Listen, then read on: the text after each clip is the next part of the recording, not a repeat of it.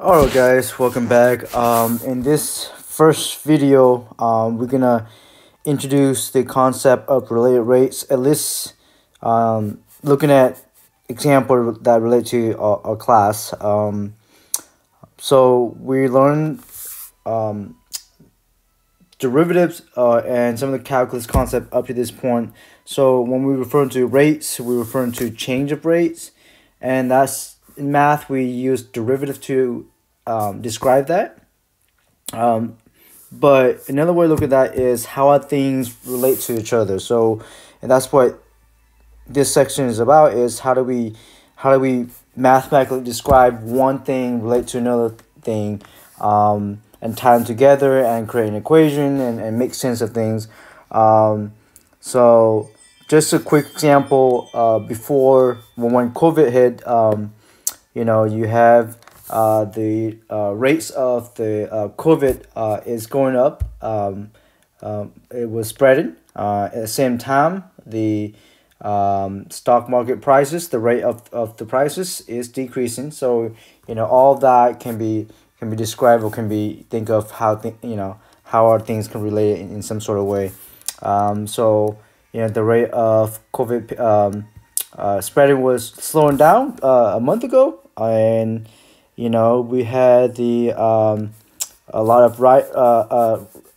of protesting, rioting, and people are out and about, and now the rate of COVID spreading is going back up again. So it's all related relatively one way or another. And listen, in this class we look at some example how do we describe that through some of the math equations or some of the concept we learned in this class.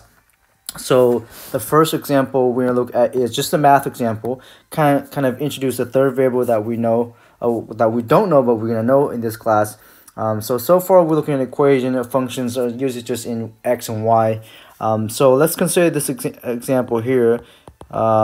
It's a x cube function, so x to the third plus 1. So suppose this function here, where both of the variables depends on t. So we're going to assume that both x, both where both x and y are functions of t. That means x is a function of t, and then y is a function of t as well. They both depends on the time t. So suppose this cubic graph here, if I was to graph this here, suppose this graph is a graph that describes the motion of an object, a path. So let's say if I was to graph this here, we got up 1, and then cubic is going to be, so 1, we're going to get 2 there. So there it is there, and then -1, we're going to get 0. So there it is. Suppose we have this graph of x cubed plus 1 here, and it's describing the path of an object moving. So suppose if I have, so here's my x, here's my y. Suppose I have an object that is here. Let's say this is where the object is at the initial position t equals 0, and then it's moved to this position here, so t equal to 1. So as this object moving, as this object moving along this path here with respect to time, the horizontal distance is changing with respect to time, and the vertical distance changing with respect to time. So the change in horizontal distance, we can think of that as dx dy, excuse me, dt, sorry. And then the change in vertical distance, you would think of that as dy dt. So in this case, it would say dx dt is a change in the x direction, or x coordinates, right? And then this would be the change in, or the rate of change. So rate of change in the y direction, right? So if we look at this here, we can kind of see how these variable x and y are relating to t, and that's what we're given here. Both x and y are a function of t. So let's look at what how do we kind of relate all three variables together here. So the first thing we want to do is we want to bring back the implicit differentiation. So let's go ahead and use implicit differentiation to find dy dt, meaning we are gonna differentiate this. So this means we differentiate or taking the derivative with respect to t. And because x is also a function of t, every time we differentiate this here, we also have to find, we have to multiply by the derivative of x in terms of t as well. So that's where the chain rule is going to come in. So let's see here. So we got this function here as y equals x to the third plus 1. So if we're going to implicit differentiate this here, we're going to take d dt of both sides, d dt, because we are differentiating with respect to variable t, right? Third plus d dt of 1. Okay, so that will give us d dt of y is going to be dy dt. Okay, and then d dt of x to the third, we're going to apply the derivative of the outside function is going to be 3x squared. So that's the power rule. The inside function is the x. X is a function of t, so we're going to times it by d dt of x as well, because x is a function of t. Over here is going to be 0 because the derivative of a constant is going to be 0. So now we have dy dt equal to 3x squared. Dx dt or d over dt of x is going to be dx dt, whatever that derivative with respect to t is of the function x. We don't know what the function x in terms of t is. It could be, you know, x plus 1 or 3x plus 5, whatever the function x describing the change, you know, change in the horizontal distance s, it move along this path. So whatever that is, we don't know. Plus 0. So now we have the two variables x and y relate to each other by t. This saying that the change in the vertical distance y is equal to 3 times x squared plus dx dt, meaning whatever the relative position for x is, we can figure out how fast is the y is changing. So now let's do part B. Let's tie it together. So part B, I wanna find, let's find dy dt. Let's find how fast is the vertical distance changing when x is phi. And let's do not 5. Let's just do 2, and then dx dt is 3. Okay, all right. So we're given that. Okay, when the position x is 2, let's mark that on the graph here. When it's 2, here's 1, here's 2. All right. We want to see, you know, when x is 2 and then dx dt is 3 horizontal units per unit, and then we want to see how fast is the vertical unit is changing. So to do that, we plug all this information to this equation here to find dy dt. So we're going to say dy dt is equal to 3 times 2 squared times 3. So this is like 3, you know, let's say units per second, something like that, right? So now we have that 12, 2 squared is 4, 4 times 3 is 12. 12 times 3 is 36. Okay, so this saying that when x is 2, the horizontal distance is 2, the coordinate is 2, and if x is changing 3 units, you know, if x is changing, if dx dt, sorry, is changing 3 units per second, then the vertical distance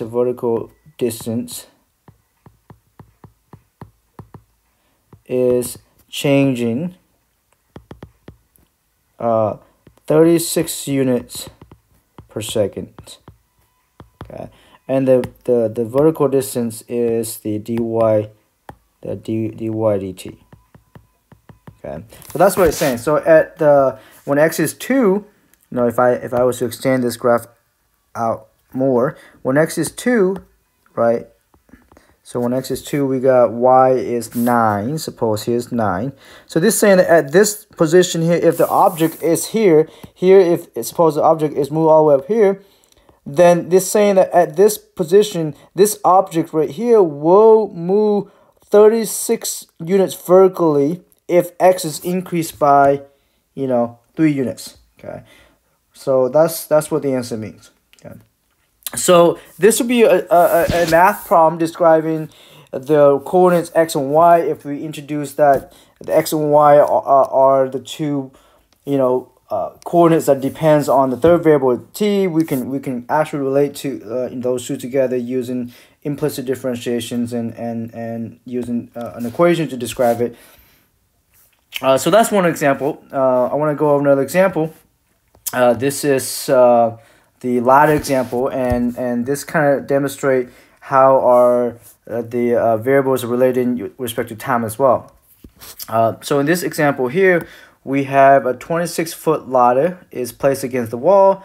If the top of the ladder is sliding down the wall at 2 feet per second, at what rate is the bottom ladder is moved away from the wall when the bottom of the ladder is 10 feet away from the wall? So that's a lot of things going on there. So let's start with the first thing, okay? We got 26-foot ladder placed against the wall. So let's say we have a wall. Here's my wall, right? Maybe wall should be straight, so I'm gonna make this straight. Okay, here's my wall. Okay. So we have a 26-foot ladder placed against the wall. So my ladder is gonna be in blue. Let's say here is the ground. Right, here's the ground. And here is the ladder. So, right, so here's my ladder there. Right, here's my ladder. Leave it that. So that is a 26-foot ladder. So here's my ladder, 26-foot ladder. Okay, so this is saying that if somehow this ladder here is moving or sliding down the wall at 2 feet per second. So if this ladder here was to go down or move down, moving down, right? So if ladder moving down at 2 feet per second, okay? How fast is, or at what rate is this bottom of the ladder is moving away from the wall? Okay, when it is 10 feet from the wall. When, right? So it's how fast is the ladder is moving from the wall? Okay, when it's 10 feet from the wall. Okay, so we can look at this as the origin. So think of this as the origin, and then we have the x and the y coordinates. So let's call this distance. So it is arbitrary that we don't know the vertical distance from the wall, from the ground up to the top of the ladder. That we don't know that. It just said here's 26-foot ladder is placed against the wall. So we don't know that. So let's call this the vertical distance y. Okay, so y is the distance. All right, y is the distance from the top of the ladder to the ground, right? The ground. Okay. What about x? Okay, let's introduce x. Okay, so x, we're gonna say x is here. Again, if this ladder is arbitrarily placed against the wall, we don't know, x can be any value. So x is just the distance, from the wall to the bottom of the ladder. Okay, so that's what we're giving there. So this is asking, okay, when the ladder is dropping down at 2 feet per second, if the ladder is dropping down 2 feet per second, that means the vertical distance is changing. That means the rate of y is changing with respect to t. So this is what we're given here. So I'm going to say given. Okay. We're given that the rate of vertical distance is sliding down. So we say we're given that dy dt. That is, if y is the distance from the top of the ladder to the ground, then the dy dt represent the change or the rate where the ladder is sliding down, and that is sliding down at 2 feet per second. So let's give that negative because it's going down. toward the negative direction. So dy dt is the rate with which the ladder is sliding down the wall.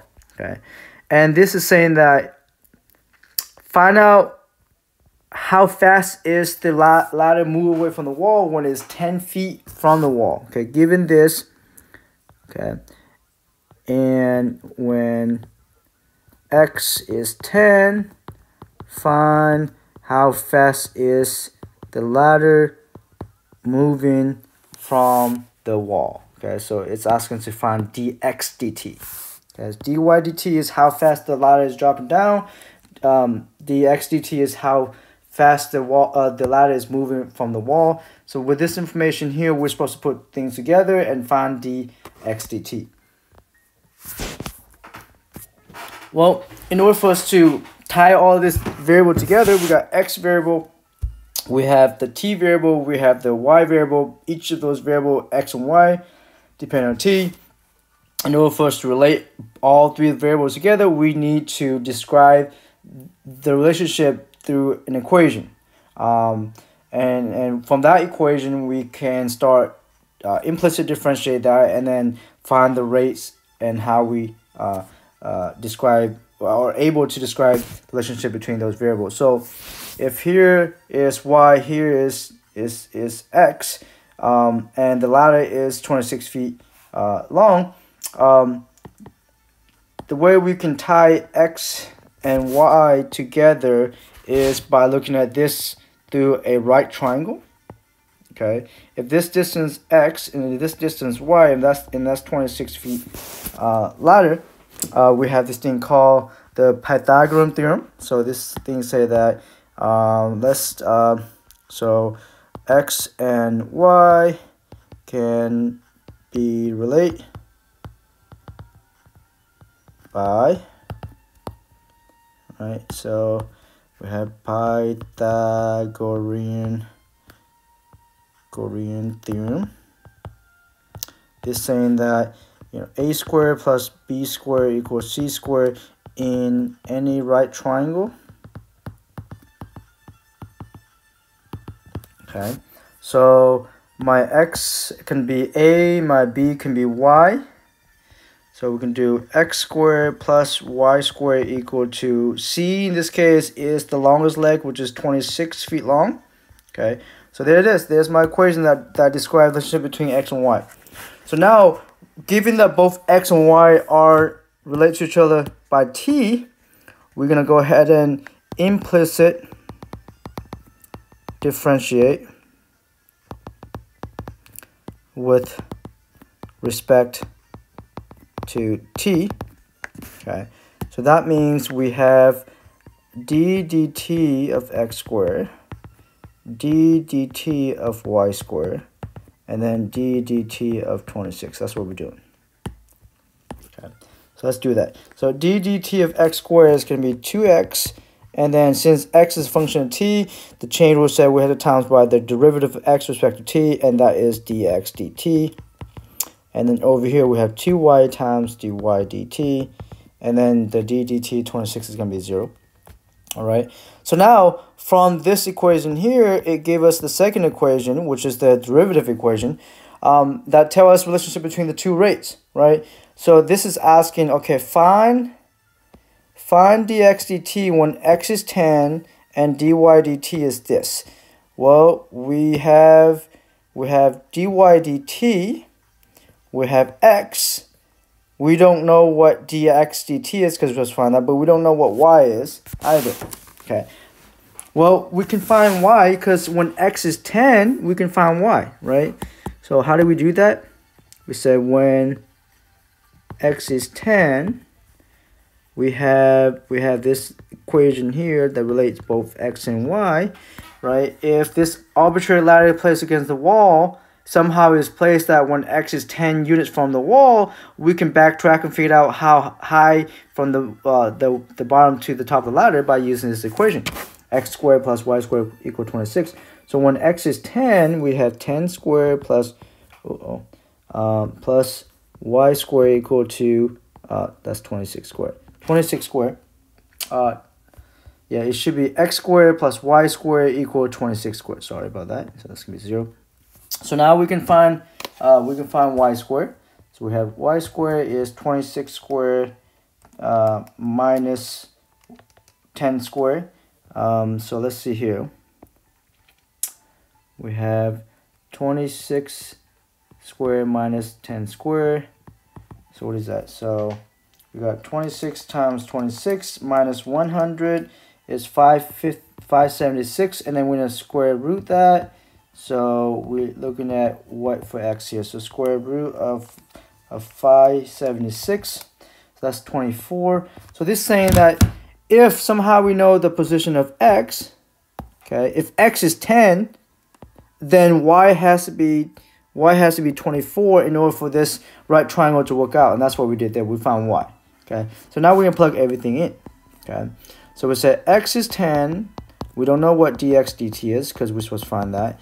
When x is 10, y is 24, and then we're given that the ladder is dropping down 2 feet per second, so that's negative 2 equals 0.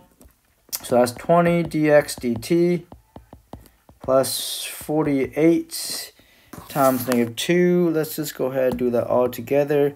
What do we have there? We have negative 4 times 24, so that's not negative 96 equals 0. So that means dx dt, 20 there, equal 96. Divide by 20 both sides. So dx dt is 96 divided by 20. So that's 4.8 feet per second. So this is saying that, okay, when x is 10 feet from the wall and the ladder is sliding down at 2 feet per second, then the ladder is moving away from the wall at 4.8 feet per second. Okay, so that's what that answer means. Okay, so going back to the picture again. Okay. Somehow, if we place this ladder that is 10 feet away from the wall, okay, if somehow we place this ladder here is 10 feet away from the wall, okay, and we also let the top of the ladder slide down at a certain rate, which is negative 2 feet per second, then at the same time, this direction here, this bottom of the ladder is moving away at 4.8 feet per second. So that's what we found there. We found that rate.